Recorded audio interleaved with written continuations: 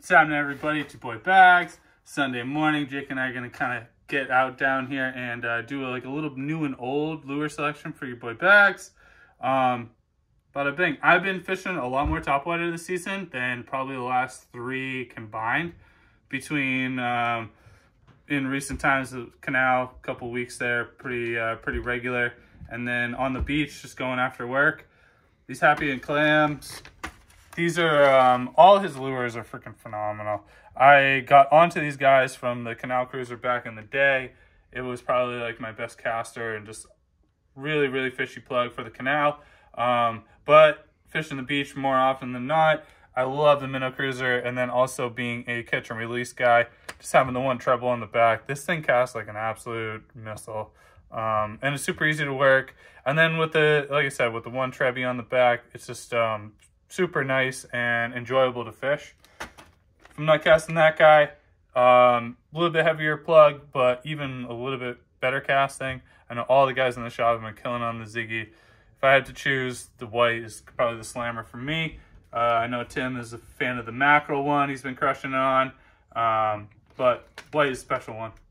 So a little bit of new jams. The Yozuri Mag Dive, this 170. I love the top knock, and they've been keyed on small bait, but it doesn't cast phenomenally well. So I was looking at, for a reasonable size bump up, this can cast a lot farther. Yozuri stock hooks and split rings completely fine. And like I said, great caster. We got this in the Blurple, or that like black silver jam, and then obviously the bone. Bone is kind of the ticket for me. Love it. And then I love this little guy. The homies with Tsunami hooked us up with some during show season, so I got a little one for freshwater that I've been absolutely crushing on. And then this is the little bit bigger size. These Saltex hooks are actually really impressive. I'm not even gonna BS you. And then I love the little dress treble on the back. The split rings are really solid too. Finish on them, but really this thing comes into its own. Because these rattles are ridiculous. They call them in. I had a lot of really good days in the bay this spring on this guy. I think this is what they call the baitfish color. Super nice. I have this in like a black and chrome and a pogey as well. And for 10 bucks, these things are phenomenal. It's a great value. And everybody knows, like, we lose plugs out here on a pretty consistent basis. So not breaking the bank with every single lure you choose is kind of the name of the game for me. If anybody knows, they know that this is a 3D copy of a previous popper. I'm not even going to say the name. But phenomenal plug. Not a great caster. This casts considerably better. I would say you get another quarter out of the cast out of it.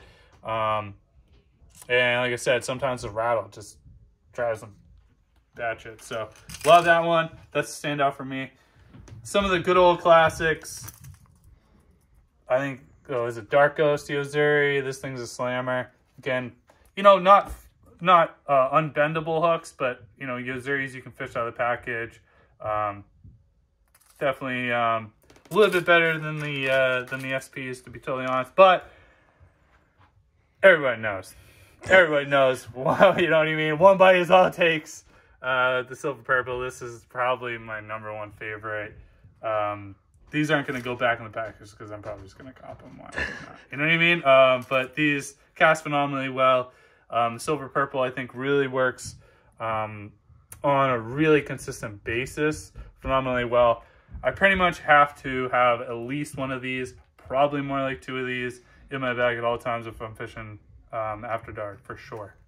And again, what, 13 bucks for the Yozuri, 12 bucks for the SP. You know what I mean? You're not really going to find a lure that's going to consistently catch fish and cast that well off the beach on a daily basis. Yeah, not rocket science. It just freaking works. Like, that's all that matters. If it catches fish and it doesn't make me go broke, it doesn't take up a lot of real estate in my bag too, because I'm running a really small bag, so I can cram them in, and I definitely cram them in. Silver metallic, this little 6-inch 1-ounce Ron Z.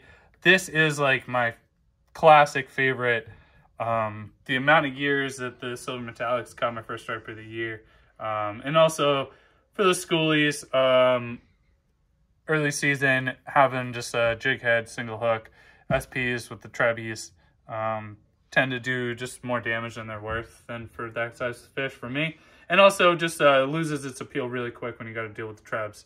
This is just lip, release, swim off, till the end of the day. So new arrival, sand eel one. We've been kind of beating this to death, but this looks super juicy. This is, like I said, this is the 6-inch 1 ounce version. They got it in a 4-inch, and then we got it in bigger tuna sizes as well. Just super juicy. I know Sammy Mullins, one of his favorites. They did an old school, like lighter champagne version of this, and I know he's sitting on some stock of those, so you better keep your eyes on those ones, Sammy boy. New arrival for the soft plastic gang. Like I said, a lot of these fish I've been getting on have been like mid slot size, maybe a little bit above slot size. So dealing with the trebbies kind of loses its appeal really quick, and it's just easy catch and release. These are the big, I think they're 8-inch. Is it 8-inch or 9-inch?